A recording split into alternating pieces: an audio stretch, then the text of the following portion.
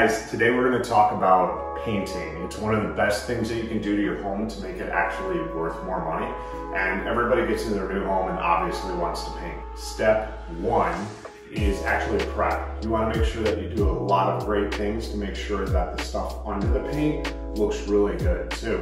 Number one thing is to fill nail holes. You're probably going to have some nail holes from the last person that lived there. The one tip that I'll give you on that is you want to make sure that when you're filling a nail hole, and unfortunately I don't have one here, I could put one in, but I think you guys will get it. The one thing you want to do is you want to make sure that the actual anything from the nail hole is actually indented. So a little trick that I like to use is just the backside of a screwdriver. It's kind of rounded always, and if you just take it and then you just kind of push and rotate that little dent into the wall. I'll put a little dent here, why not? You can see now there's a little dent there. Imagine a little nail hole in the middle of that. So then what we want to do is we want to get some products. So obviously you should have a screwdriver at your house. The other things you should invest in your home ownership would be some type of trowel that looks like this. I like an angled trowel. Make sure it's got a little bit of flex in it, as you can see. It's easy to flex. And then a trowel. I would encourage you to get a 12-inch or an 8-inch trowel like this. You'll find that in the drywall section, both of these tools. Don't get plastic, they don't last well. I've had these for probably like 15, 20 years. And if you can take care of them, they'll last forever, and I'll give you some tips on that as well. Just these two pieces, I would encourage you to get some type of drywall tape, either the mesh, which I would probably encourage for most projects, or just regular tape. This is not sticky tape, this is just like paper tape. We use it to cover up cracks and big patch jobs. This is a mesh tape, same thing, it causes the cracks not to extend. There is a little bit of a stickiness on this, so this is more like a true tape. And what you do is, I can't find the beginning, but you guys get it, you just roll it out, put it over the crack, and then go over this so that the crack doesn't come right back through with the drywall. I would encourage getting a couple sanding sponges. These are really good. I tend to like getting these ones nowadays. They also make them in a pad that's about half the size of this one. The bigger one just seems to do better, and I'll show you why here when we get to that step in the process. So a couple sanding sponges and then some plaster. Now, the way this looks when you open it, there's going to be a tear tab that you have to pull off first, just so you know, so make sure you pull that off before you. I probably bought this a year ago, maybe a little bit longer. One tip I will tell you is when you are storing, you should always make sure that it's nice and smoothed off at the top, so that you have a nice storage like that. Another tip would be to put some wax paper over it. This can get moldy, and if it does get moldy, throw it away. Do not try to use it if it's already been moldy. Just throw it away and get some new stuff. You also got to be very careful. You do not want this to freeze. So if you are storing it over the winter months, or you are using it over the winter months, make sure that it's in your home at least 40 to 50 degrees. In the garage, and it freezes, it will be no good anymore, so you want to get rid of that. Once again, so grab a little bit from your bucket.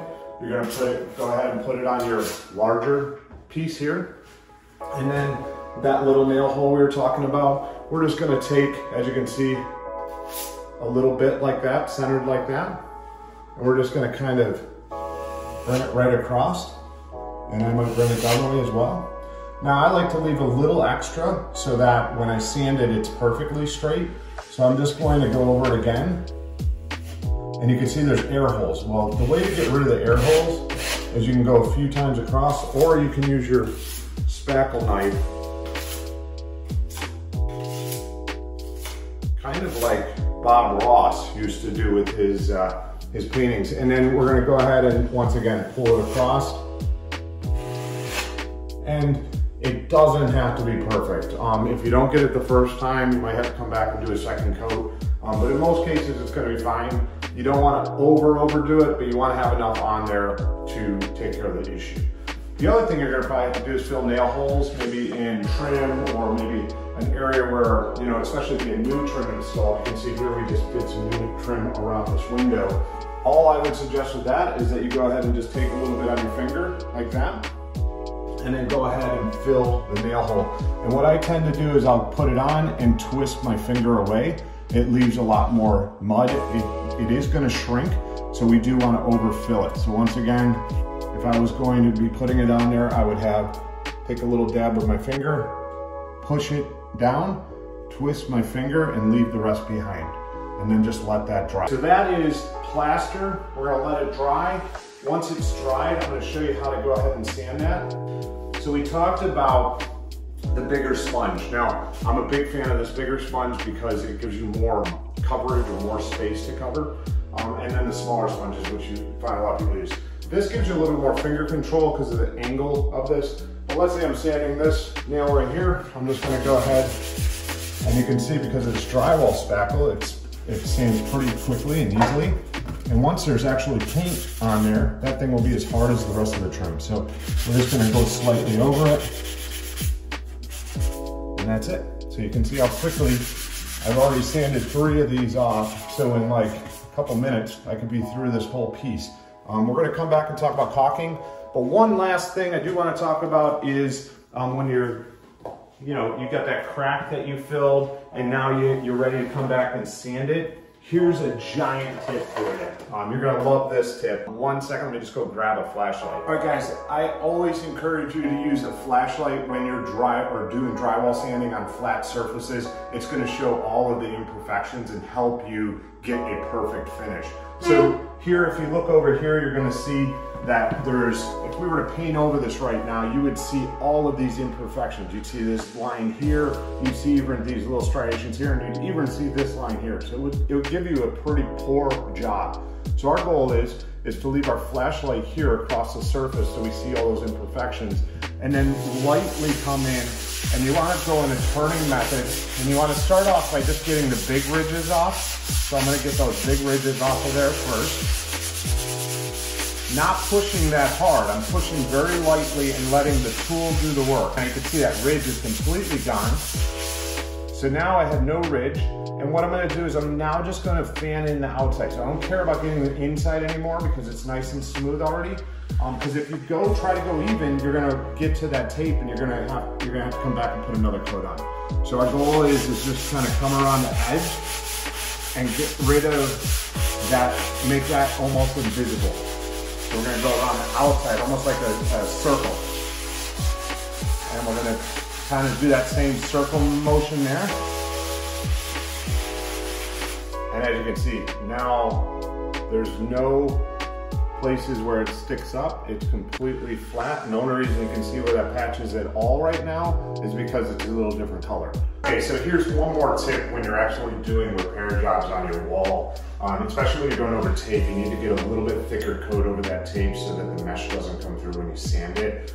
So what I typically do is I'll put my first coat on a little thicker. I don't worry about this big ridge here because I'm going to come back in and fan some additional mud into that crack.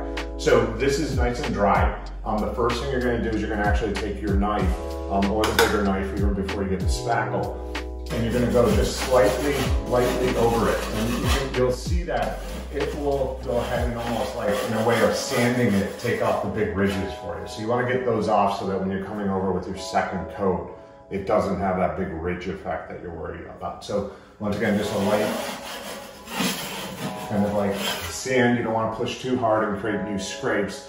And then you're going to go ahead and get a little bit of mud from the bucket again. And then we're going to take that mud, we're going to go ahead and kind of fill in the second area here. So you can see we're going into that. I'm not going up all the way to the top anymore. I'm just trying to fill in the space from where that coat was in the second coat. And then what I'm going to do is I'm going to take the excess off of my big knife and leave it on my little knife. And I'm just going to come across. I'm probably just going to do it this way. And smooth it off. And you can see I got that little excess on there. And that's pretty good. Don't go back. If it looks pretty good, leave it. Don't try to make it perfect. you're gonna make it perfect with the sandpaper. So you'll find that you don't want to keep on going back. I'm gonna do the same thing up there. I'm just gonna take a little bit more of this off of my knife. Go there.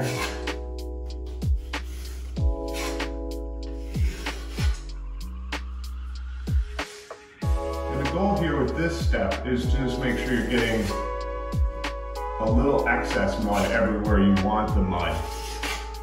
And then once again, I'm gonna leave that on here, and then I'm just gonna come across with my bigger knife and smooth it off. Now we got this excess mud on our knife. This might have some imperfections in it and such. Don't go worrying, this is so cheap, this drywall mud. Throw this away. Wash your knives off immediately after with just warm water and dry them real good so they don't rust.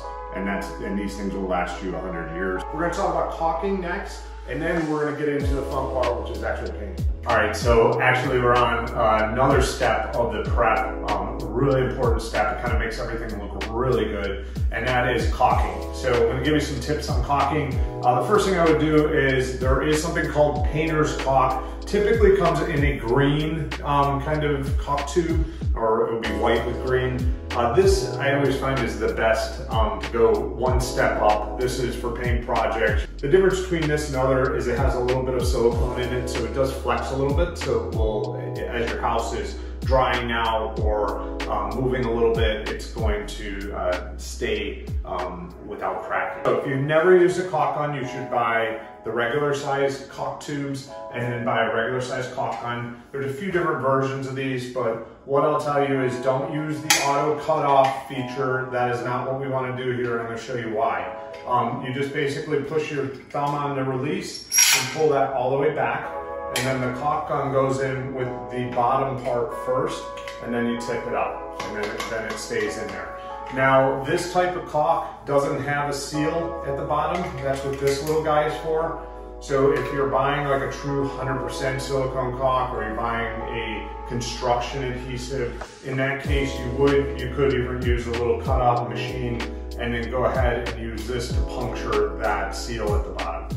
In this case, once again, this is painter's caulk. You do not need to do that, so do not do that. If you've already done it, I'm sorry, you're probably gonna have to throw that tube of caulk away and start from scratch, and I'll show you why. We wanna cut off the smallest amount that we can. I would say about that much, which is about about an eighth of an inch, which would be about the width of a nickel. So we're just going to go ahead and, if you wanna zoom in here, we're just gonna cut that tip off, and you'll know you did it if you can see a little tiny circle there, which you can see is almost there. It looks like there's just a little tiny bit of plastic still covering it. So you can see right there. Oh, that was caulk actually. So no plastic. So make sure you have a box blade, cut the very, very tip off. The smaller the better, because then you can go and put extra layers in. And then what we're gonna do is we're gonna actually come in and we're gonna caulk in anywhere where there's a seam or where there's a crack. So the way I encourage you to do this is less is more in this situation, because you can always come back and put a little bit more to take away, then it's gonna get sloppy. So I'm just gonna wait until I get, you can see I got a little tiny bit there. I'm just gonna bring it all the way. And I usually stop a little bit from the bottom, and the reason is you're gonna have some excess, so you might as well just use it in, and then you can fill in the rest. So then you just take your index finger, put it into the corner, push, and slide with an even pressure. And you don't wanna push too hard, you just wanna keep it, you'll feel the difference in the bottom, and then you can come up again and do the same thing the other way. Now the first few times you do this, you're gonna get a lot of caulk on your fingers. Make sure you have like an old rag. If it's a little damp, it comes off even better. I usually, in between a few times, I'll go and just wash my fingers off in the sink. It is a water-based cleanup, so you just wash your fingers. Right here, you got a little that didn't come all the way down. You're gonna come into the bottom and just bring a little bit more. You can always add more, like I said. Come up. And when you're coming from both sides, that's where doing a full all the way from top to bottom is going to help you out. So that's how you caulk. And then we're gonna do the same thing with the baseboards.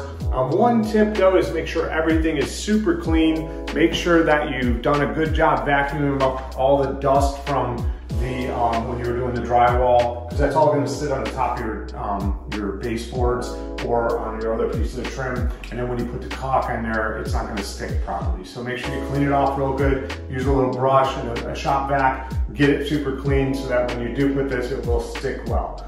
Hopefully this was helpful. This is to get those corners all looking really good, fill all the gaps, and then next thing we're going to do is actually paint. Okay, so now we're going to talk about actually painting, which is the thing you've been waiting the whole time for. We want to make sure that all of this stuff is sanded, all of our seams have been caulked, and everything has been, all the nail holes have been filled, everything's been done and vacuumed and swept with the brush, including on top of our the headers of the doors and stuff, because that's where dust just hides out. So want a nice clean surface to work off of. Now we're there. So let's talk about paint. So the first thing we're going to talk about is we're going to actually cut in the ceiling and the trim first. So you want to get all your trim and all of your ceiling done first. And the reason for that is you could be a little sloppy because we're going to cut in with our final color for the walls. So we'll do that last. So when it comes to ceiling paint, you typically want to go with flat. I go with flat almost all the time. The flat is going to be the luster of the paint, so it goes from flat to an eggshell to like a satin to a semi-gloss to a gloss paint. Now, as you work your way up the palette there, the flat is going to hide as many imperfections as possible, whereas the gloss is going to show everything. It's going to be like an auto car finish. So any type of little defect in the wall or any type of blemish in the wall is going to be highlighted with a gloss finish. So usually trims are going to be a satin to a gloss, and usually the walls are going to be from flat to like an eggshell, maybe satin in certain cases. Some people in their bathrooms, in their kitchens, they want a little bit more durability, so they'll go up to like maybe a satin finish or an eggshell finish. That's what we're going to do here today, is we're going to do a new type of product that acts like an eggshell, but is truly a flat. It's a little more expensive, but we'll talk more about that in a second. So most people paint their ceilings white. That seems to be the normal in our industry. Sometimes people will get crazy with colors and stuff. For resale value, not a great idea. However, if it's something you love, then go for it, obviously. So when we talk about ceiling paint, once again, white in a flat is going to be your best option. I just use this paint from Home Depot. It's a Behr paint. As you can see, the red means it's a flat paint. And I use this to ultra pure white on pretty much everything because it's just really sharp and clean and looks great. So this is the paint I suggest, but it's up to you. You can buy it from any of your suppliers or whatnot. I bought this giant canister years and years ago. I've been using it for the last couple of years. It's great. I would just highly recommend it. Also, Behr paints are heavily pigmented, so they usually go on a little bit better. So great product for that as well. On the trim, I'm going to use this. I use this on all my trim. I really love it. Once again, interior satin enamel. So we're in a satin paint, so it's not going to be super shiny, but it's also not going to be, it's going to be able to take some beating. So great looking paint, once again, in ultra pure white. So green can, you can buy a pre-mix just like this. Just have them shake it before you take it with you, so that if it's been sitting on the shelf for a couple months, buy good paintbrushes and take care of them. There's two brands that I highly recommend. One would be this brand here, which is Wooster, W-O-O-S-T-E-R, or Purdy. The Purdy is P-U-R-D-Y, and you can see them here, the same thing in rollers, Wooster and Purdy. And if you buy a really high quality brush, you'll be able to cut the edges in really, really good. If you buy a cheap brush, you're just not going to be able to do that. And it's going to look like garbage, and people are going to tell you you should be using painter's tape and all that other stuff. You don't want to do that for a ton of reasons, which I'm going to explain in a minute here. So paint brushes are really important. I would suggest an angled brush is what I like. As you can see, it goes at an angle. And this is the size that I've always had the most success with. It is 2.5 inches wide. The wider the brush, the better you have to be. This seems to hold the right amount of paint for me. I have a modified one too where I cut the handle off, so if I gotta get into tight places, I use that. But this brush is the go-to best brush you can buy. If you feel like you're not gonna be really good, buy something a little smaller. This is a 2-inch. The smaller, the easier it's gonna be to learn with. When it comes to rollers, for most interior painting, you're going to use somewhere between a 3/8 inch nap and a 1/2 inch nap. They're gonna create more texture the bigger the nap you get. So I always encourage, this is probably the go-to standard, a 3/8 inch nap roller. Now let me show you a little tip I've learned from years and years of doing painting here. So we're gonna open up this roller, and as you can see, I got it here. I'm gonna take some of this blue painter's tape. So everybody's like, well, why do you got the blue painter's tape if you don't believe it? It's great for this. I highly recommend before you start painting, you go ahead and just go ahead and tape the roller just like this.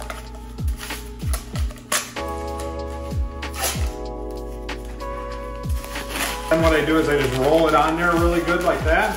And then I just go ahead and I peel the tape off. And what that does is it gets all that fuzz off so it doesn't end up in your paint. So really great little tip. And you can see all that fuzziness on there. That is all not gonna end up in your paint now. So now the next thing we gotta talk about is your roller. I encourage just going with a cheap, regular, run-of-the-mill, you can buy them in a pack or whatever. It comes with a paint tray and everything else, roller. And it's nice to have one of these extension rods as well, so you can use a regular painter or a regular broomstick, but this one kind of expands out and in, so you can screw that right onto the bottom of your roller when you're doing higher spots. And this just gives you a little bit more control of your roller, so it's a great tool to have. Now, if you don't want to buy one of these, they're not that cheap. They're probably like 30 bucks or something. You can usually find one of these rollers. I've had this probably for like 15 years now. It's a great roller. It extends out like with a twist. You got that, and then you can extend that one out too. So this is also a great one. Either of these, if you take care of them, you can get a really long life out of them and use them for years and years and years. So what we're gonna do is we're gonna take the roller, slide it onto the roller sleeve like that. And you wanna make sure that your roller doesn't have any gunk or stuff that could fall off into your tray. Now they do have these things called tray liners. If you're interested in those, they're great. They're pretty cheap. They're like $1 each, I think. I'm not a big fan of them. I really don't care about cleaning out my metal tray. I highly recommend you buy a metal tray. They're easier to clean out. Just make sure you clean them out. This one's been used for probably 5-10 years, and as you can see, there's no paint in it or anything. And that's because after each use, I do clean it and I get everything out of there. So highly recommend buying a metal tray. So what we're gonna do next is we're gonna actually do some painting. I'm gonna show you some really quick tips when we're doing the main painting, and then we'll come back and show you how to do the cutting in. Okay, so when it comes to painting on your ceiling, we're going to take this big gallon. Instead of stirring it, what I'll do is I'll just shake it like this for, maybe 5 minutes or maybe a minute to 2 minutes. I've already done that quite a bit, so I don't need to do that anymore. And then what we're gonna do is we're just gonna open up this easy pour spout. There we go. So you can see there's an easy pour spout there. I got some paint on my fingers, no big deal. It's a water-based paint. We'll wash our hands off here in a minute. And I'm gonna go ahead and pour in probably about, a couple inches of paint there. I don't want so much paint where I'm not gonna use it all. I typically don't like putting paint back into a paint can because once it started drying out, you don't wanna mix that old paint or half-dried paint with fresh paint. So I'm gonna put it off to the side a little bit. One other tool that you definitely should invest in is a nice drop cloth. Once again, they'll last years and years and years. So when you load your brush, don't ever dip a brush into a can. Please do not do that. And whenever you do, don't go more than that deep into the paint. You have no reason to dip a brush beyond where my fingers are, because all that paint will get up in the top here and be very difficult to get out. So when you're loading your brush, if you want to come down here, we're just going to do just like that. And then we're gonna offload some of that brush on one side only. Okay, and then we're gonna leave the paint on the other. So you can see that if you wanna, and then if you wanna take it off the edge, you can kind of bring it out to the paint tray. See how that edge is dry? That edge is really wet. Then what we're gonna do is we're gonna come up and we're just going to, when we're doing this, we don't care if we get some on the wall because we're gonna be painting the wall anyways. And we just wanna put a nice even coat. We wanna keep our brush loaded. So if you're gonna be up a lot, one of these little cups is a great little investment as well. And then you can stay up there and not have to come up and down. This is a pretty small project, so I'm just gonna jump up and down just so I don't have to clean this. But if you were doing a larger project, I'd highly encourage going ahead and filling this up and using this as well. Now, I wanna put on enough paint where it's on there thick, but I don't want it to drip, obviously. There's kind of a balance there. You want it on there thick enough so you don't have to do a ton of coats. And my goal here is to get a little bit on the wall as well so that I don't have any space where it's not covered in paint. So what I'm gonna do is I'm gonna cut in everything and then I'm gonna come back and I'm gonna roll. Okay, so we're back. We're now gonna do the rolling. As you can see, we got all the cutting in done. A couple tips there as well is if you have to take a break or something, make sure you put your paintbrush in a zip tie bag. If you're gonna be a little bit longer, like a couple hours, you might even take some cellophane wrap and go around the paintbrush and then put it in a bag.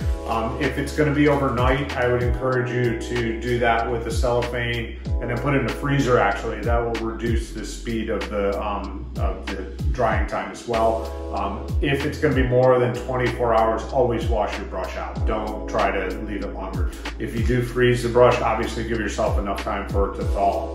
So pull it out a little bit, an hour before you start painting or whatnot. We got our roller that we did the little trick where we used the blue tape and put the blue tape on and pulled all the fuzz off. So we got a clean roller here and we're gonna get rolling. So the way you do this is make sure you load your roller really nice.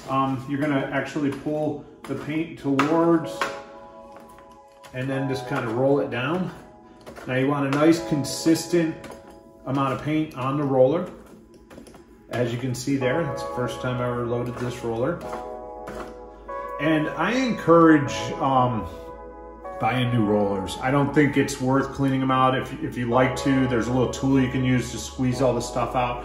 But I've never really liked a roller after I've used it before. I never really like how it works again. So it's up to you. If you want to try to clean your rollers out, you're more than welcome to, but I highly encourage just buying new rollers. So now that I've got a nice amount of paint on the roller, the first thing I'm going to do is I'm going to start rolling it out. So the trick to using a roller is to not put a lot of pressure on it and just let the paint come off of the roller. So you're going to take your time nice and slow. You want to keep a wet edge, but you want to keep an even coat. And once again, I don't want to put any pressure. I don't want to push the paint off of the roller. I want to let the paint just kind of come off the roller. I want to just reload the roller again. So I'm going to come back here. I'm going to get paint on this roller again. And don't be afraid to go over the area that you went and you did the paintbrush with. You want to get rid of some of those paintbrush lines with the roller. And we're going to keep a nice wet edge. Now, there's a little bit of fuzz here. Go ahead and wipe that off with your finger.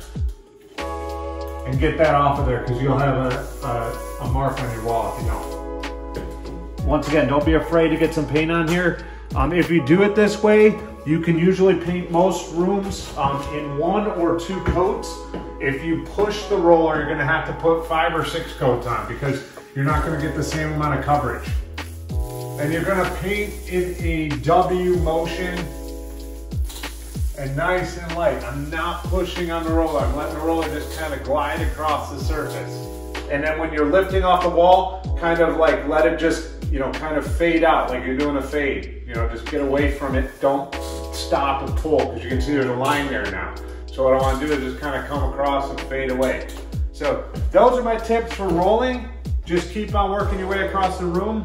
Okay guys, we're finally to the point where we're actually going to start painting the main wall color. What we've done here is we've got all the trim cut in. As you can see, if you get close, you'll see that we have a lot of overpaint from where we just went over. So, you know, our trim around our windows, you can see up here really good where it just went over. You don't have to worry about that when you're doing the trim first. Same thing with the ceiling. We got the trim paint down to the ceiling and the same thing on the baseboard. So now all the baseboards, window trims, and the ceiling all have 2 coats of paint.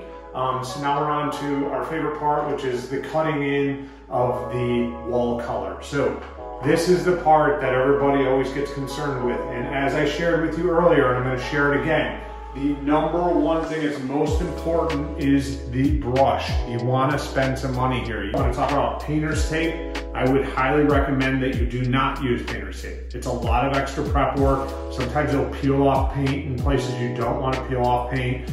The blue tape is the lesser of the two. The green tape is the better. If you can see, they call it frog tape or whatever. I will tell you, both of them will bleed. So if you want a perfect job and not a ton of extra work, just buy a good brush and just don't get these at all. So the next thing we talk about is actually picking a color. That's a really fun process. I want to give you some tips on that. Number one, when you're picking colors for an area of your home, make sure you get the palette of all your other colors out in your house as well. You want it to feel that it's working with the whole flow of the home and not just it's on its own room. So every room you walk into is a different feel.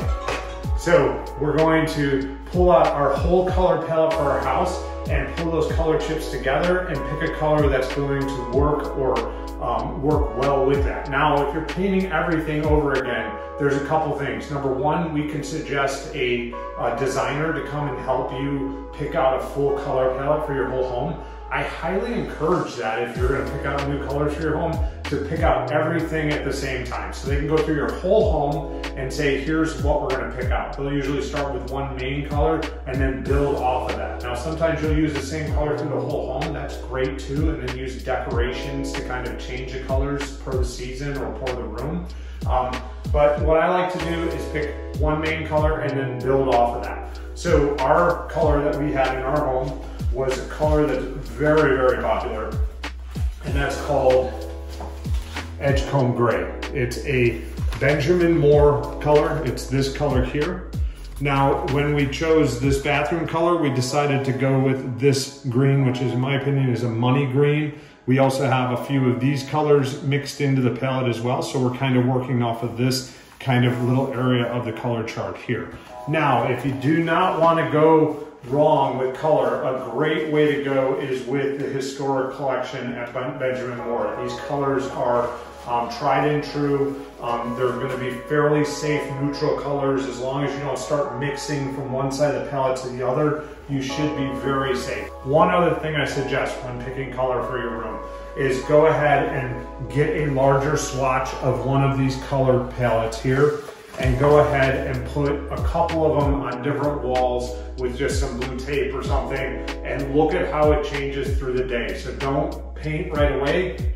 Get to enjoy the color and see if you really like it after the shadows and the light has changed across the room through the day. Now we're gonna do the fun part. We're gonna cut in. And how we do that is, number one, I showed you in the tools, great party brush, 2.5 inch with an angle and a paint handle bucket that you can use while you're up on the ladder. So the way you're gonna do this is we're gonna first load our brush.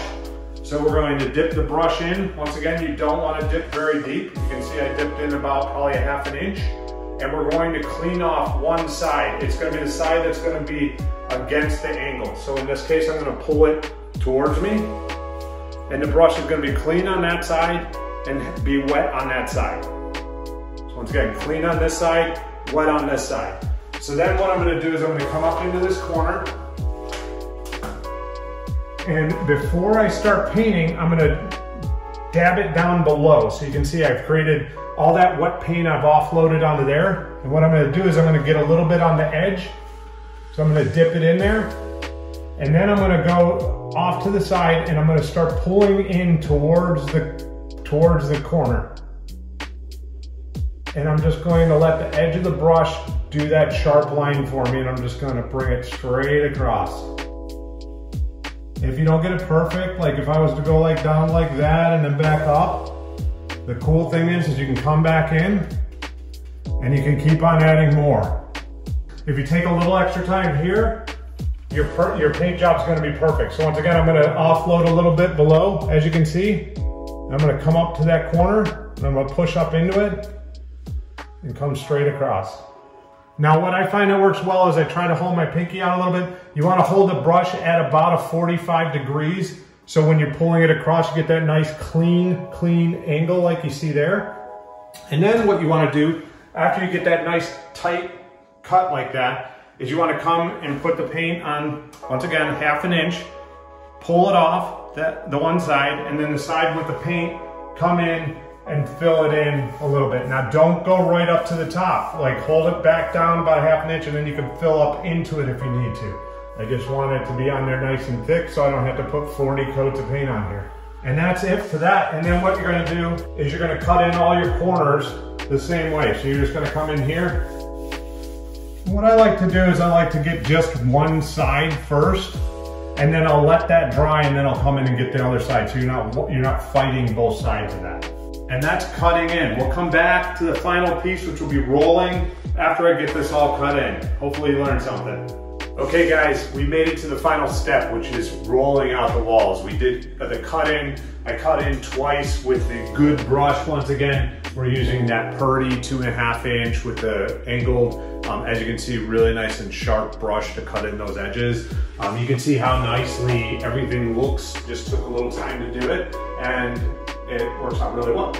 So we are using, just so you guys know, in this particular application, because it's a bathroom, we're using the Benjamin Moore. We wanted a flat finish, but flat paint in a bathroom isn't ideal. So we're using this product, which does cost a little bit more, but in a small room like this, you're only gonna need a gallon of paint anyway, so you can splurge a little bit and get a higher quality product. This is called Aura Bath and Spa matte finish, and this is a really cool paint.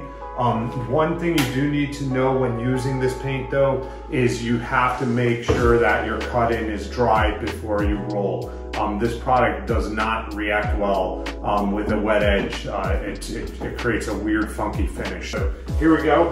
I got some paint poured into the tray here. Once again, as you guys know, I'm not a big fan of tray liners. This is the same tray I used earlier in the video. And we're just gonna load our roller. The way we do that is just keep on going towards the paint until we get to a certain point, and then we'll pull some of that off. My goal here is just keep on turning this until it kind of rolls on its own. So now what I'm gonna do is I'm just going to put it against the wall, and once again, I'm gonna let the roller do the work. I'm not gonna push the roller hard. I'm just gonna let it offload the paint right onto the wall. And if there are any boogers or anything, I'm gonna, once again, pull the booger with my finger, and I'm just gonna wipe it on a rag. And I'm just going to, once again, come into a couple coats here. As you can see, I'm not pushing that paint off. I'm just letting it equally pull the paint off the roller. I'm gonna load again. I wanna make sure I got plenty of paint on the roller as I'm spreading it across the wall here. We wanna get close to our cut-in surfaces so that we get that nice texture from the roller, but not so close where we have to come back and repaint the white, obviously. If you do that nice and slow, you won't get marks or where it's gonna be lighter and darker, so you're not gonna have to do multiple coats. You can do this all in one coat. So I hope you guys learned a few great tips from us today. However, painting is not for everybody, and we understand that. And after watching our video, you might say that looks a little bit more complicated than I'd like to get involved in, or that's just not for me. If that's the case, please contact us. We want to be your person for anything house related. So call us, and what we'll do is we'll hook you up with some great painters. We have some great resources to provide some of the best painters in Rochester. And once again, we try to find some affordable ones too, so we can keep it semi-affordable for you. So I hope you enjoyed these videos. I look forward to teaching some other things as it pertains to taking care of your home. Talk to you soon.